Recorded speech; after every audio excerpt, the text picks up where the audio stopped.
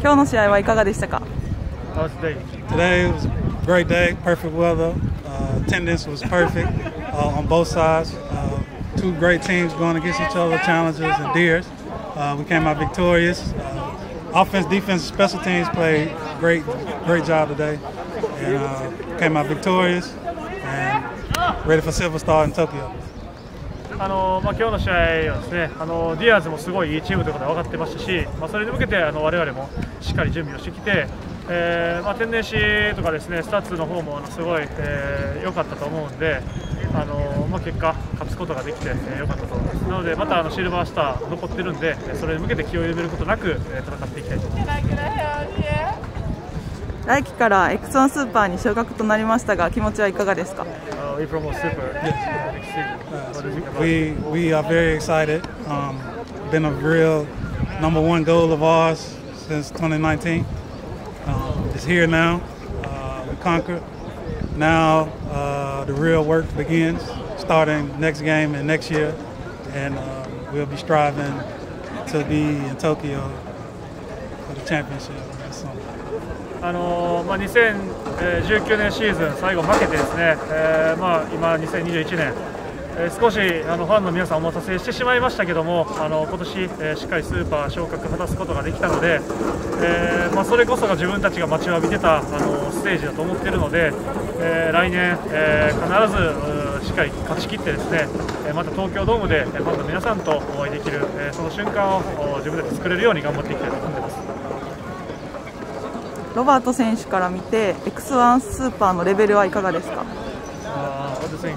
The level super is very tough. All Japanese players are great players in both divisions. But the top league is more competition level is more in depth, and the Americans are great players for their organization, and so are the challengers. And it won't be an easy cakewalk every week, so yeah, we prepare for it.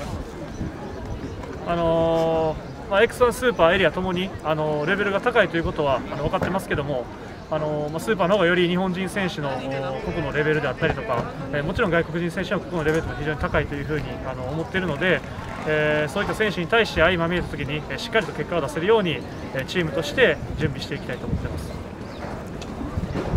アサヒビールへの意気込みをお願いします。Silver Star game will be our expo for this season. It's a game we haven't forgotten. Kind of ended our season in 2019, and we still have a little nasty taste in our mouth about it. And it'll be a great game, but we have been really wanting to play Silver Star. 2019年シーズン最後シルバーに敗れて自分たちのシーズンが終わったということがありますので、その時に僕たちはすごい苦い思いをさせられたので、今年のシーズンの集大成としてしっかり勝ち切って自分たちがチャンピオンとしてシーズン終われるようにまた準備して頑張っていきたいと思います。最後ファンにメッセージをお願いします。Fans, we thank you. It's been a long season. We have one more to go. We love the attendance in every game. Today was great, and see you in Tokyo. 今年も長いシーズン応援いただきましてありがとうございました。あともう1試合シルバー戦残ってますので、しっかりと自分たちは戦い切りますので、またスタジアムにお越しいただいて我々に熱いご声援の方よろしくお願いします。ありがとうございました。